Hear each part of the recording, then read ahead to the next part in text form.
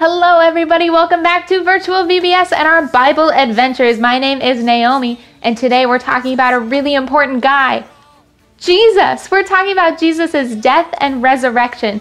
So if you have a Bible at home, you can open it up and follow along to our story about Jesus. You give us hope and a life that's forever. You make us bold and we stand together. Your power will Sin. What do you guys think sin is? Something that you do bad. Something you do bad, yeah? Something you do bad sometimes. Something you do bad sometimes. What do you guys think sin is? Sin is some of the wrong choices we make, and it tears us apart from God. It rips our friendship with Him and makes a mess. This isn't what God wants, so God gave up something precious to fix this big problem. God sent His very own Son, Jesus, to live on earth. Let me tell you a little bit about Jesus, because He's someone I love very much. Maybe you've heard about Jesus too. Have you guys heard about Him before? Yes. Have you guys heard about Jesus before? Well, let's talk about Him. I know of only one person who didn't have any wrong choices in his heart. Jesus. Jesus never ever did anything wrong. He was perfect. But some leaders didn't believe that. They didn't think that He was a good man. They thought He was a liar. Do you guys think Jesus is a liar? No, not at all. They didn't want anyone to believe in Him or follow Him, so they decided to get rid of Jesus. When the leaders came to get Jesus from the garden where He was praying, all His friends ran away. Jesus' friends weren't bold that day. They were afraid they'd get in trouble for being friends with Jesus, but some of them followed Jesus secretly to see what would happen. Can you guys pretend to sneak around so we can follow Jesus? Can you guys pretend to sneak at home? We're going to follow Jesus to see what happens. That's some pretty good sneaking. Go ahead and have a seat again. We're going to see what happened to Jesus. The leaders took Jesus to a judge named Pilate, who told the soldiers to kill Jesus. Jesus didn't stop them. Jesus had the power to heal sick people, make blind people see, and even make the wind stop. Do you think Jesus had the power to stop the guards? Yeah. I think He did. But He didn't stop them. He just let them hurt Him. The soldiers took Jesus to the top of the hill. They took a huge nail. They hammered it through His hands into a big piece of wood. Do you guys have a cross at home?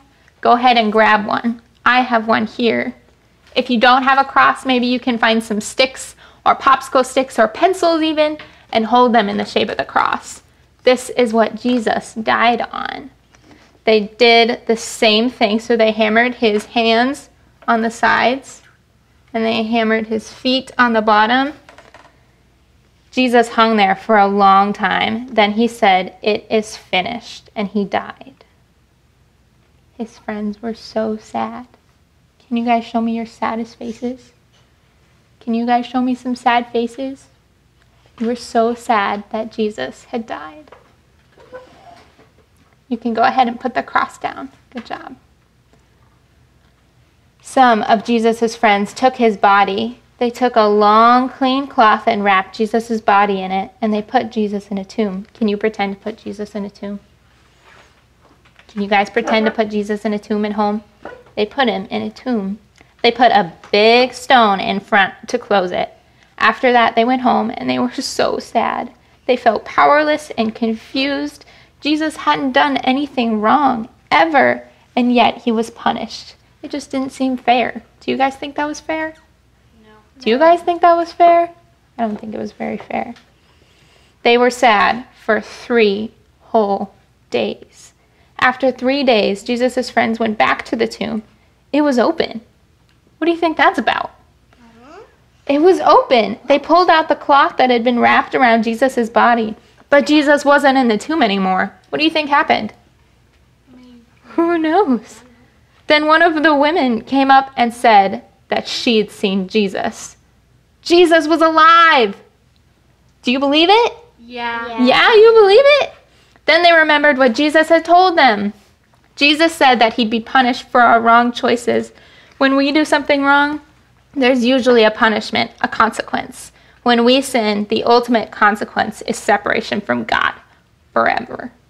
Jesus hadn't done anything wrong. He didn't need to be punished for his own choices. He could be with God in heaven. But Jesus loves us so much. He willingly let the soldiers punish him for all the wrong choices that we've made.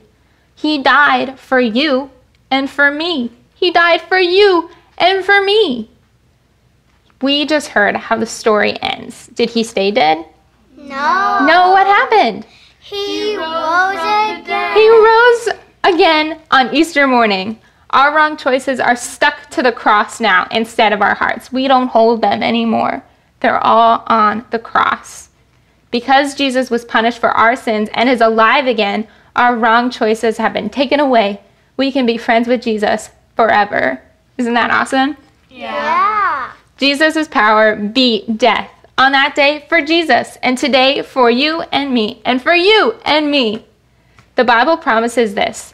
For this is how God loved the world. He gave his one and only Son so that everyone who believes in him will not perish, but have eternal life. Jesus' power lets us live forever. Trust Jesus. Good job. And that is our story of Jesus for today. Thank you for joining us, and we will see you next week in our last week of our virtual VBS. Goodbye. Bye.